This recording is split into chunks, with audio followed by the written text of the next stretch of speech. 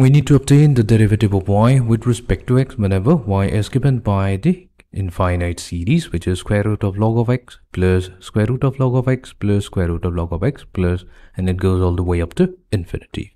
So let's begin with the infinite series. So here we have y equals to square root of log of x.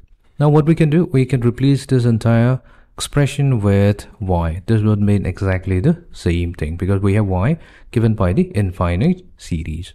Now we'll square both sides to get y squared equals to log of x plus y. Transposing the y to the left hand side gives us y squared minus y equals to natural log of x. Now we'll take the derivative on both sides with respect to x. So we have derivative with respect to x of y squared minus derivative with respect to x of y. This will be equals to derivative with respect to x of natural log of x. Now derivative of y squared with respect to x, where we can use the power rule to get 2y.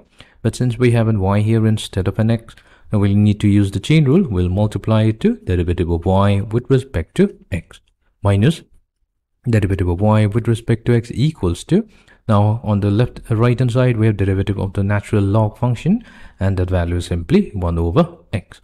So this will be now 2y minus 1 multiplied to derivative of y with respect to x equals to 1 over x.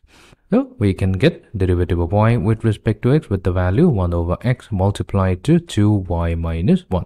So this is the value of the required derivative for the infinite series.